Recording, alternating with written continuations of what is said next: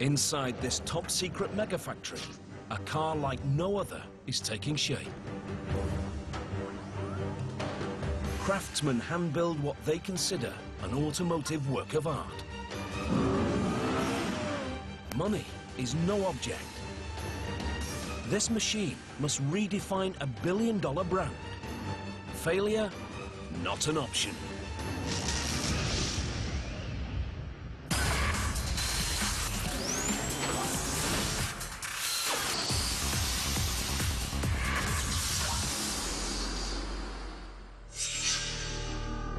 Japanese marque Lexus sells itself on luxury, marketing its cars as elegant, quiet, high-tech, and efficient.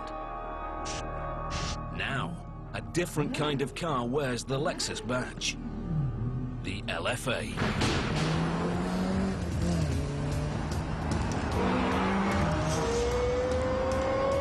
Aggressive, loud, agile. Highest revving V10 engine in a production car. 325 kilometers per hour. A car like nothing Lexus has ever produced before.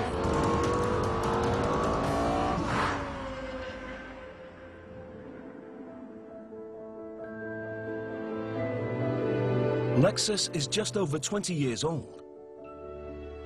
The world's largest car maker, Toyota, created the brand to compete with other high-flying luxury marques, Mercedes-Benz, BMW, and Jaguar. It's worked. Lexus is now one of the biggest-selling high-end marques in the United States. But now, Lexus is out to inject more excitement into their brand. Chief Engineer Tanahashi Haruhiko is the man behind this vision. The LFA has a passion, an emotion that isn't in earlier Lexus cars. We wanted to move the brand in that direction. That's how we made this car. Tanahashi believes the marque can mean more than just luxury. I wanted to make a new sports car, one that could stand against the long-established European so-called supercars, Porsche, Ferrari, and Lamborghini, to show that we Japanese could make something like that.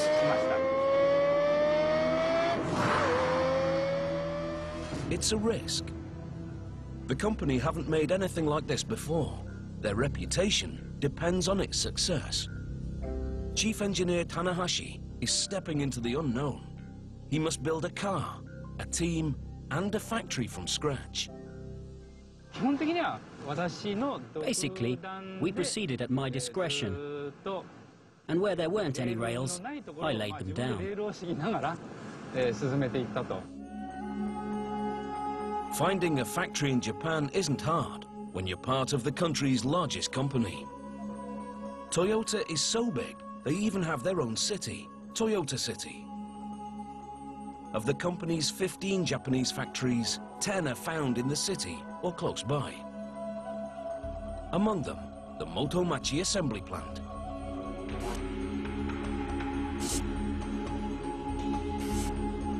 The company transformed two unassuming blocks of this megafactory to create the LFA. They then scoured Toyota's 50,000 Japanese workforce to handpick just 175. All the associates here at the LFA Works feel they are artisans, not just operators. These artisans are known as takumi, Japanese for craftsmen, a status only conferred on the most highly trained, skilled workers.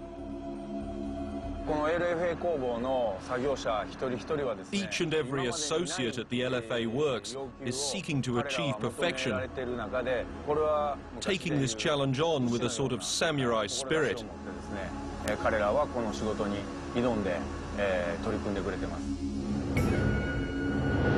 Yamanaka Shigeru is manager of the LFA Works. His teamwork credentials come from another time-honored Japanese tradition, baseball.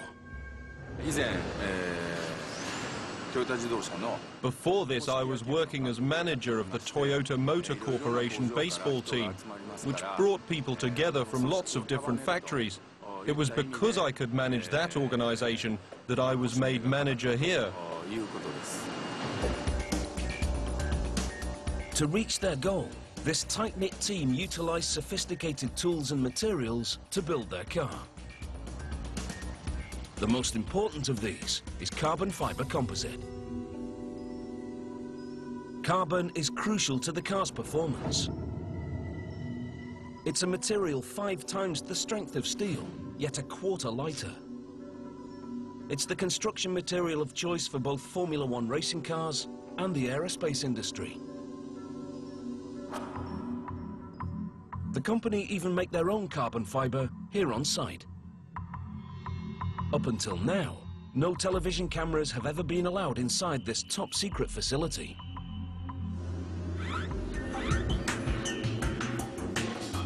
First, simple strands of carbon fiber are woven into a pliable cloth using an automated weaving machine. This fabric is then transformed through heat, pressure, polycarbonate resin, and labor-intensive techniques into the car's core known as the tub. The tub is pieced together like a 3D jigsaw. It starts with the construction of the floor. To make it, precisely cut carbon fiber cloth is lifted onto a mold. Next, skilled Takumi smooth the supple fabric over the mold. This one is for the transmission tunnel that will house the drive shaft and exhaust. In very complex areas like this, the fabric inevitably becomes frayed and not very neat. The associates work with these areas as if working with silk, taking great care every day. They also wear masks to avoid breathing in the hazardous smoke. In the beginning, the associates found it very difficult to work this material. It was much easier when they used an iron.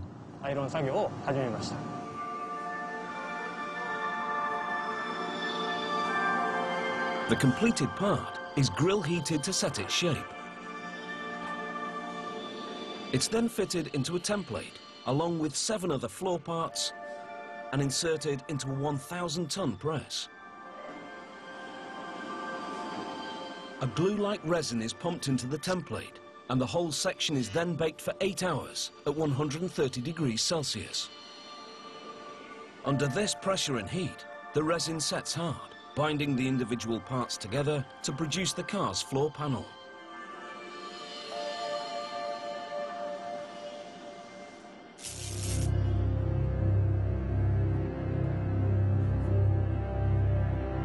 Back in 2000, the concept of a world-beating supercar only exists in one man's head. At the company, I talked to just a small group of people at the top, not expecting anything, and they said, go ahead and try. With permission to proceed, Tanahashi gathers a team of engineers around him, and they start to make the basic engineering decisions. In the beginning, we planned to make the body from aluminium. But Tanahashi is fascinated with the possibilities offered by carbon.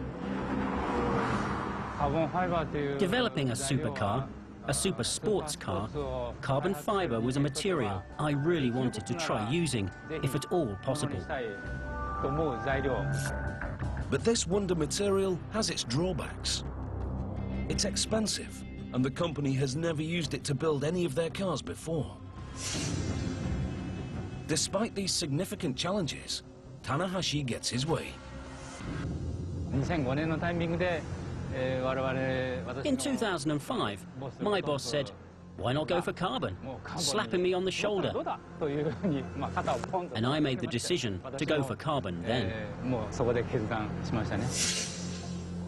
It's a bold step. Everyone involved with this project must master a material they have no experience with at all. It was the first time the workers had touched carbon, and everything about it was difficult for the workers.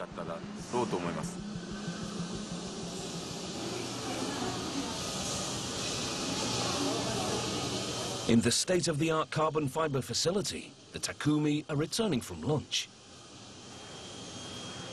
They vacuum themselves down to remove any foreign particles before entering a highly confidential sealed room.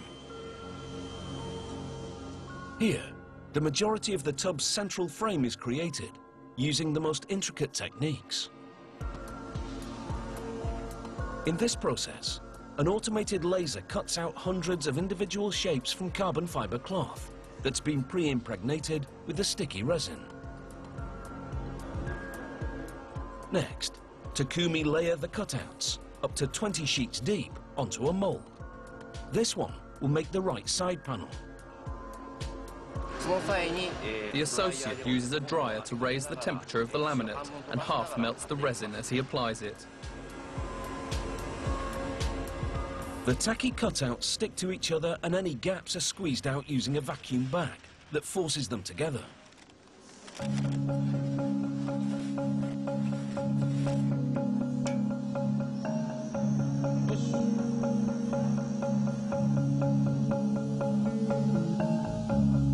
The shrink-wrapped side panel is then wheeled across the works and loaded into a pressurized oven. Baking overnight at 150 degrees Celsius sets the resin, resulting in a side panel that's both ultra-strong and ultra-light. An aluminium equivalent would be twice as heavy. Weight saving is the holy grail for all auto engineers.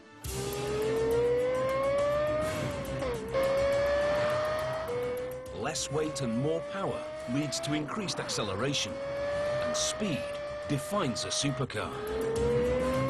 The body of the LFA is 65% carbon fiber, helping it accelerate from 0 to 100 kilometers per hour in 3.7 seconds.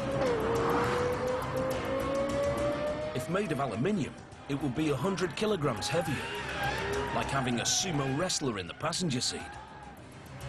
As it is, this car weighs just 1,400 kilograms all in.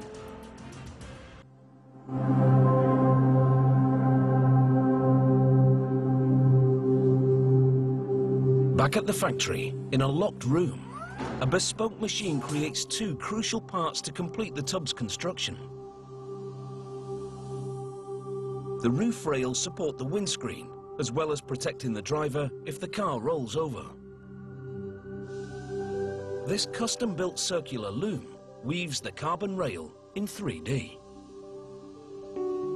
It uses lasers to control the feed of carbon fiber strands onto 144 bobbins. These knit the carbon around a top-secret automated template that's fed through the center of the loom. This is done twice over to cross-thatch the carbon weave, so giving the rail its strength. The whole mechanism has its own control box, and for good reason. If something goes wrong, even a little thing, the shape gets distorted immediately, so the operator constantly pays attention to avoid this. The side rail is heated and impregnated with more resin to complete its metamorphosis from a flexible tube to a rock-hard rail. You may think that this is quite heavy, but it is only 2 kilograms. The tub is bonded in another top-secret jig. First, a super-strong adhesive, known as epoxy resin, is applied by robot and hand to each of the parts. The separate parts are transferred to the jig and locked in place.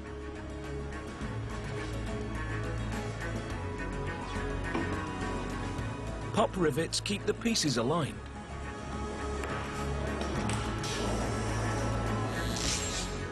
To cure the epoxy, the jig is pushed into an oven and then baked for 60 minutes at 60 degrees Celsius. The resulting tub is so strong, it acts as both the structural core of the car and as a crush-resistant safety cell, should the car crash.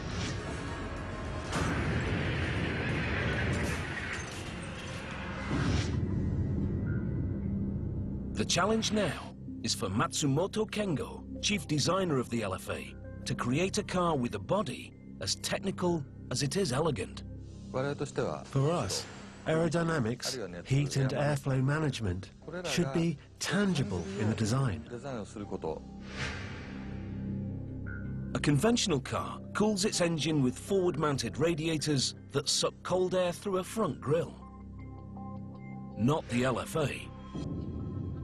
Front space is at a premium, so coolant is pumped from the hot engine to twin radiators mounted behind the car's rear wheels. Matsumoto had to shape the car to funnel cold air to these vital components.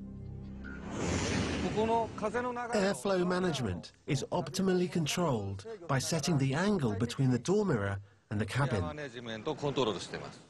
It goes past the cabin and smoothly into the air intake for the rear radiator. This shape is not just for styling. The intake is deliberately formed here, from the base of the glass. The result is an airflow system capable of cooling the engine even under the most extreme race conditions.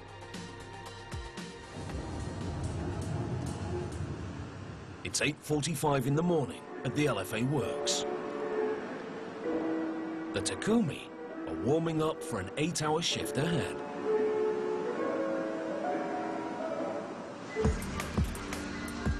Their first task is to greet the bare cabin as it arrives from its 15-day build in carbon round the corner. In assembly, the cabin will progress through 4 positions: trim, chassis, final, and alignment.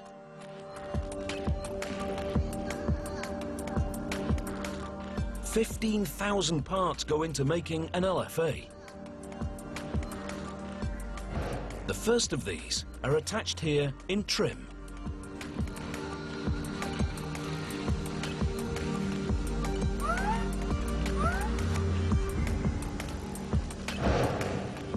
Just meters away, other Takumi assemble the drivetrain and suspension. The drivetrain comprises the transmission, torque tube, and last but not least, a 4.8-litre V10. The location of this engine is crucial to the car's entire concept. I wanted to build the car around the people in it.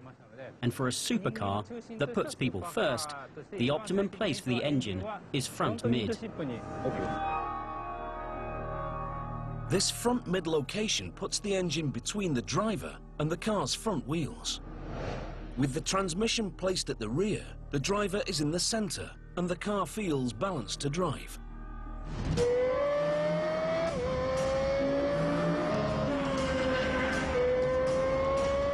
The aim is to make the car's handling as good as possible.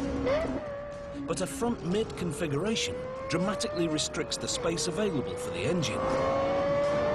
Tanahashi has a problem. You need an engine of a certain size with a certain degree of compactness, but you want a high-powered engine as well. Tanahashi needs a small engine to fit in the wrist, but he also needs the power of a large engine because power equals speed. And that isn't all. The high-pitched sound of Formula One makes you shiver, doesn't it? I really wanted to have that as part of the LFA.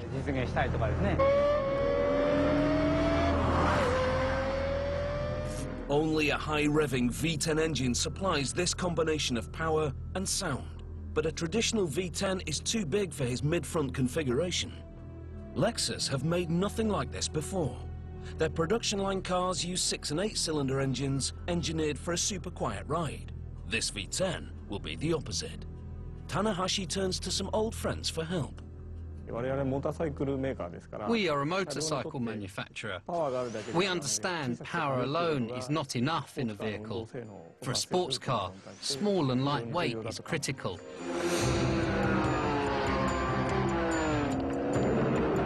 For almost half a century, Yamaha have worked with Toyota to create high-powered lightweight engines and cars.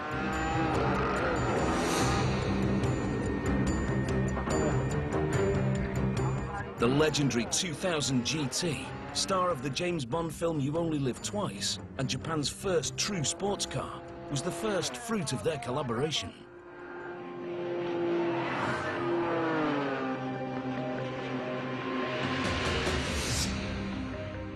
Headed by Lexus engine guru Okamoto Takamitsu, the team sets itself an ambitious goal: to create a naturally aspirated V10 engine as compact as a traditional Lexus V8, with the weight of a V6.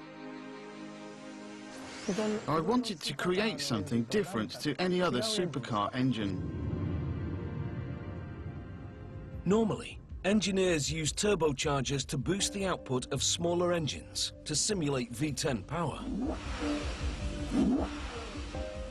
But turbocharged engines don't have the rapid response, acceleration or sound of a naturally aspirated V10. By using Yamaha's motorcycle know-how, the lightest metals and redesigning the engine's guts, Okamoto creates a masterpiece of engineering. A non-turbocharged compact V10 that fits into a mid-front design while keeping weight to a minimum.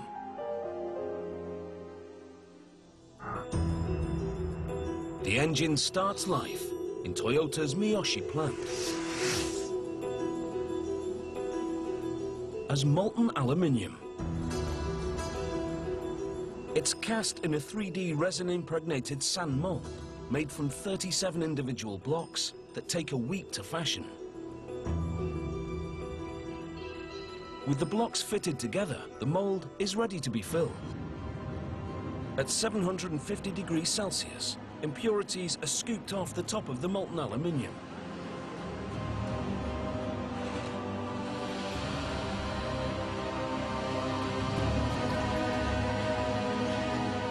The liquid metal flows into the mold as a vacuum sucks out any contaminating gases.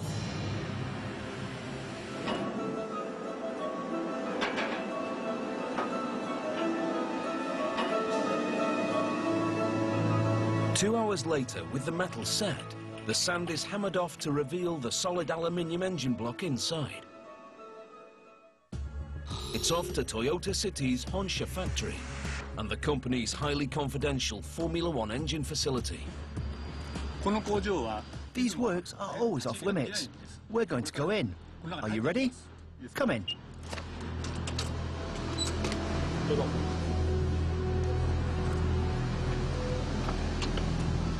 Television cameras have never been allowed in here before.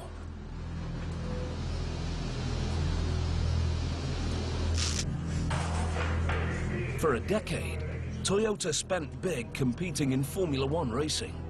But without a win in 139 races, they withdrew in 2009, leaving this state-of-the-art facility idle.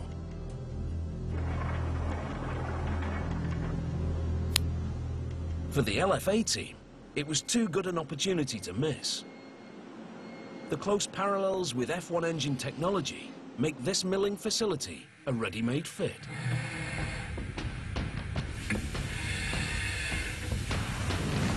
In these million-dollar automated machining tools, the rough engine casts are milled, drilled and polished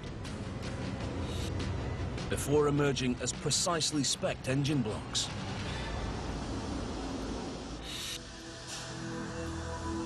Then the robots hand over to humans. In a sealed room, Takumi hone every sharp edge using precision polishing tools. Finally, a highly skilled Takumi pre-assembles the finished engine blocks to check they fit precisely. These blocks and screws are paired for life. Disassembled, they travel as a unit to Yamaha's Iwata city plant. 90 kilometers southeast of Toyota City. The engine room here takes obsession to new heights. As you'd expect, hairnets and airlocks prevent any particle contamination. But the room is also kept at a constant temperature and humidity to ensure that every engine part is at the same state of thermal expansion during assembly. This is more laboratory than workshop. The 2,200 engine parts are divided into 61 different kits for assembly by number. 4 highly trained Takumi work here. Each is responsible for a single engine from start to finish.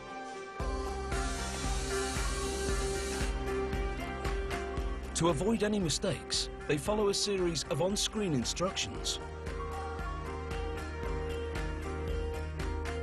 It takes 2.5 days to complete the build of one engine.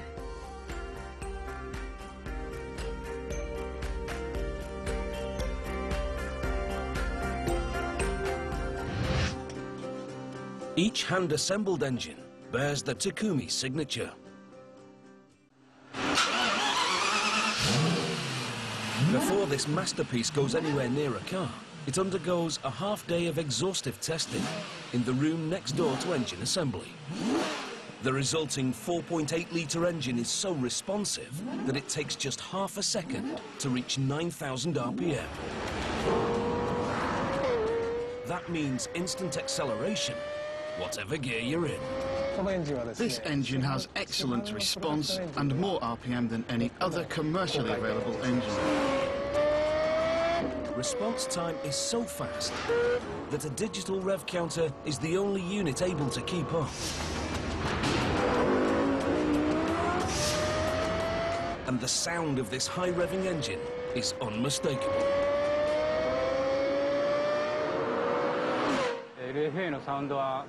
The sound of the LFA is unique, and once heard, never forgotten. To achieve the engine soundtrack that Tanahashi insists upon requires more of Yamaha's specialist knowledge. We are a manufacturer of musical instruments, so when it comes to sound technology, we have a certain level of know-how. Honji Yoshikazu is obsessed with sound. I think the relationship between a super sports car and its driver is like the relationship between a top musical performer and their instrument. When they play in a certain way, they can listen to that sound and use it to produce another, better sound. Critically, a car has 2 different sound characteristics. One sound is the exhaust. You can call it an iconic sound. Just by hearing that sound, you know which car it is. The other, which we were particularly concerned with, is the sound heard by the driver. To refine the driver's soundtrack, Heiji Maruyama, general manager of Yamaha Motors, had to redesign the component that sits on top of the engine, called the surge tank, by turning convention on its head. The function of the surge tank is to send air equally into all 10 cylinders.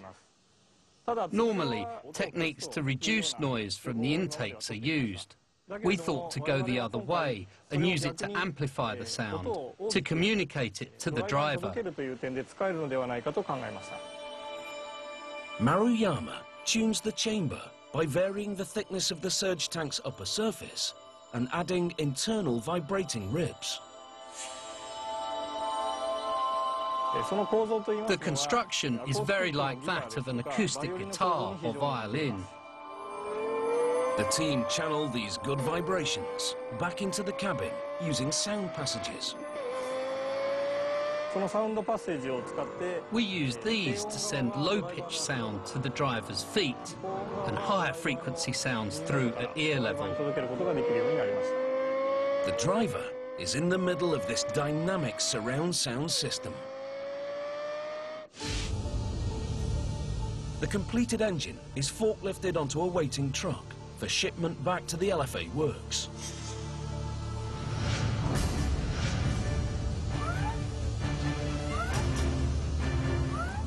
Here, as part of the assembled drivetrain, it's inserted into the cabin's belly, guided only by eye.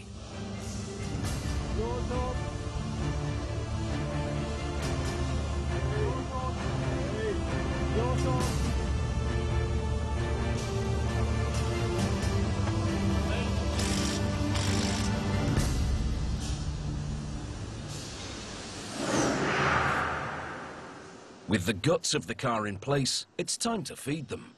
An automated pump injects engine oil, brake fluid and coolant into the appropriate under-bonnet opening.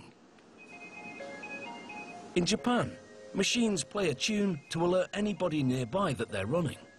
This one plays an American folk song. With the precise volume of fluid added, the pump stops, as does the music. The car's 9 moulded glass fibre body panels are manufactured off-site. This material is both strong and light, but far cheaper to replace than carbon fibre, should the car crash. The paint shop is under the same roof as assembly, but it's a very different world in here.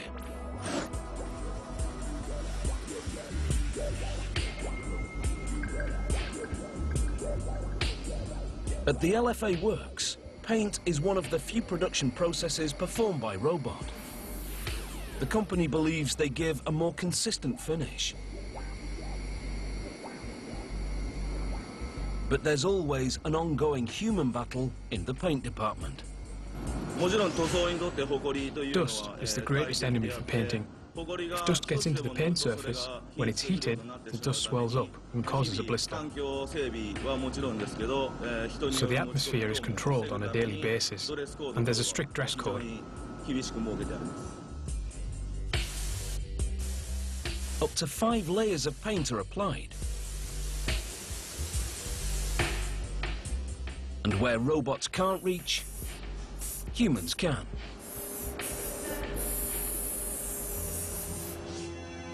Job done.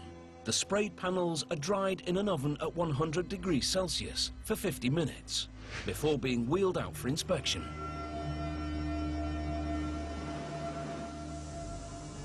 The battle against dust continues, with water nozzles spraying a fine mist into the air to stop anything drifting onto the pristine surfaces.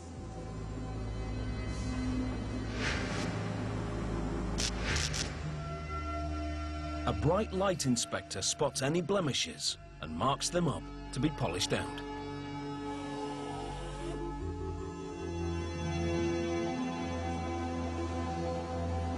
The completed panels are wheeled out of paint across the factory floor and attached to the carbon tub back in assembly at the 3rd position on the line, known as final. Here, the hand-stitched leather interior is installed, and the forged aluminium wheels with bespoke Bridgestone tyres are also fitted. It looks as if the associates are performing each task very slowly, but every one of them is working very carefully and with a high degree of certainty. If you compare it to a sport, they are top players who complete a successful play every time.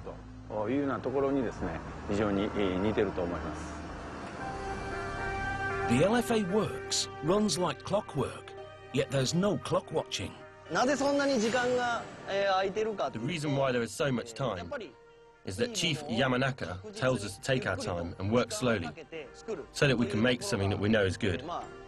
How can I put it? He says that in order to ensure quality, we can take as much time as we need. That goes for overtime as well. If it means we make something good, then we can do overtime. The only stipulation is that one car must drive off this assembly line every day. And from the beginning, Chief Engineer Tanahashi was clear that only 500 would be built. At a car a day, that will take just 2 years. And then, this factory will close.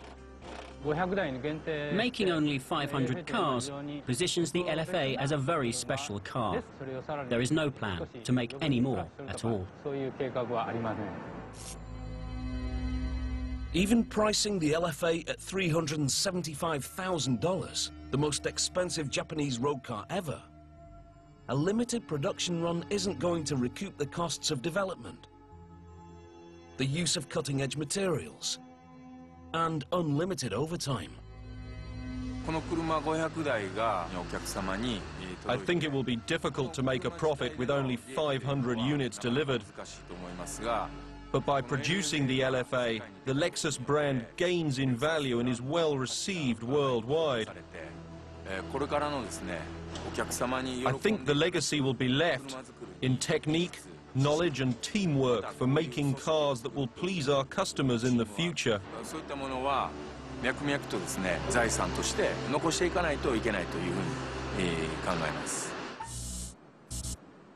Back in 2004, with the prototype build, Chief Engineer Tanahashi takes a bold decision. He wants the car proved on the severest of tracks. Nothing in Japan fits the bill. So he takes the entire development team to the notorious Nürburgring in Germany. For us car makers, the Nordschleife on the Nürburgring is like a mecca for cars. This is where this car was honed. The 20-kilometer Nordschleife section of the Nürburgring is infamous as the world's most punishing test track. For 4 years, the team tests every aspect of the car's engineering around the Nordschleife's dips, jumps, relentless corners, and flat-out straights. The car's development makes progress towards its production deadline, but Tanahashi wants to fast-track its fine-tuning. In 2008, he throws it into the unforgiving world of racing and enters the Nürburgring 24-hour race. It was purely to get more feedback on the production type LFA and to improve it under real race conditions. The brutal experiment works. A year later, the revised car wins its class. Tanahashi is finally happy, and in 2010, the LFA goes into full production. And when in 2011, a special race edition of the standard LFA is launched, its name pays homage to the racetrack that forged it. It is with thanks to that sacred place that we called it the Nürburgring package.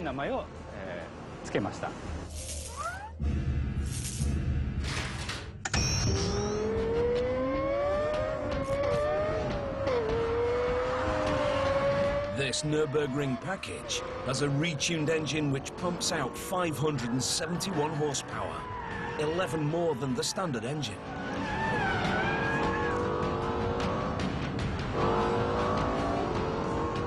This extra power requires more downforce to keep the car on the track, so the rear spoiler is larger and fixed. And left and right canard fins on the car's front bumper also increase downforce. The stiffer lower suspension makes it more suitable for a life on the track. Finally, to increase acceleration, the computerized transmission is upgraded to change a split second faster. It all adds up to a Japanese supercar. Only 50 will be built, each with a price tag $70,000 more than a standard LFA. Back at the LFA works, in assembly's last position, the wheels are aligned to ensure the car handles perfectly. After 3 days in assembly, the car officially moves to inspection.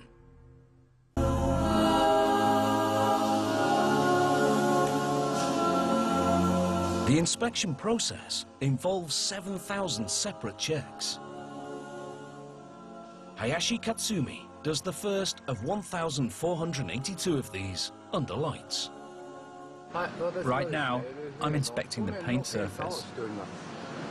I'm using my hands to feel for any uneven areas in the bodywork. You have to touch it gently, like I'd touch a woman. I've been doing this job for 30 years. If I didn't have my wife, then it would certainly be my lover.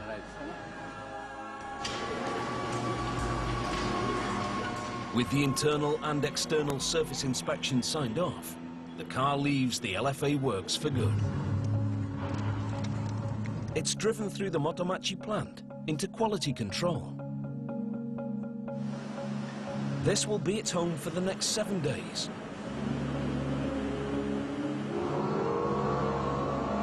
The checks performed here range from speedometer and brake tests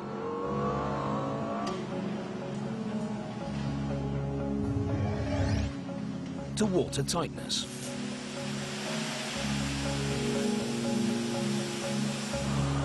The reports fill a 350-page booklet.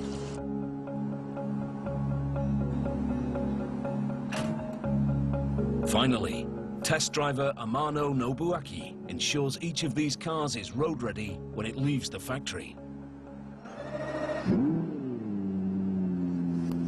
The car is bedded in on Motomachi's very own test track. The mass sections of the bodywork are to protect vulnerable areas from stone chips. I think this is the best possible job in the world. Amano checks the car's controllability, engine sound, power, braking performance, and vibration noise on the 1 kilometer track. There is one danger driving this car every day. Every now and again, I just want to forget the job and drive this car away somewhere to have for myself.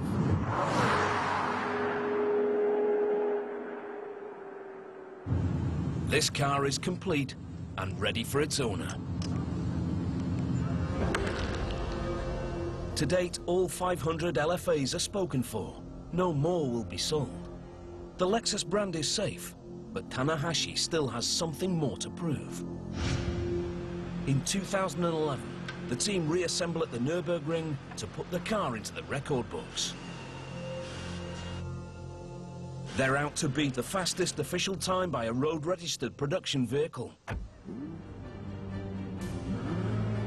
This is the chance for the Nürburgring package to prove its pedigree.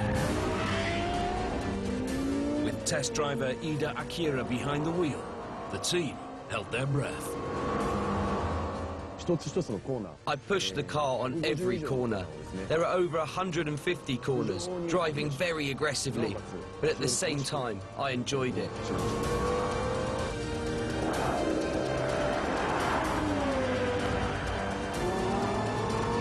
To beat the record, Ida must average 167 kilometers per hour over the track's 20 kilometers.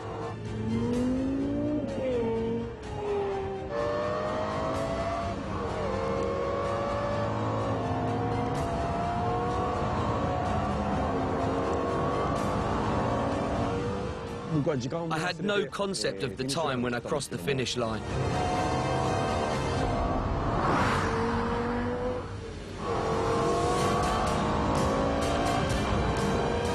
Seven minutes, 14 seconds. The fastest official time by a production car not using slick race tires. And the 5th fastest time ever. It was an unbelievable moment. It's one of the best moments of my life.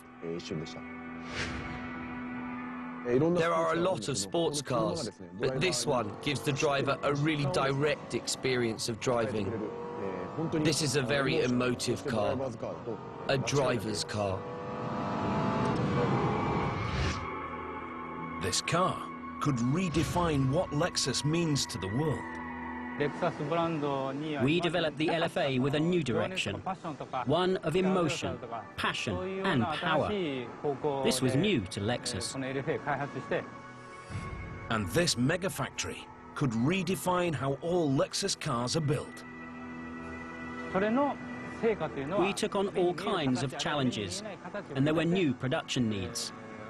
I look forward to seeing the outcome of these, both visible and invisible, in future cars.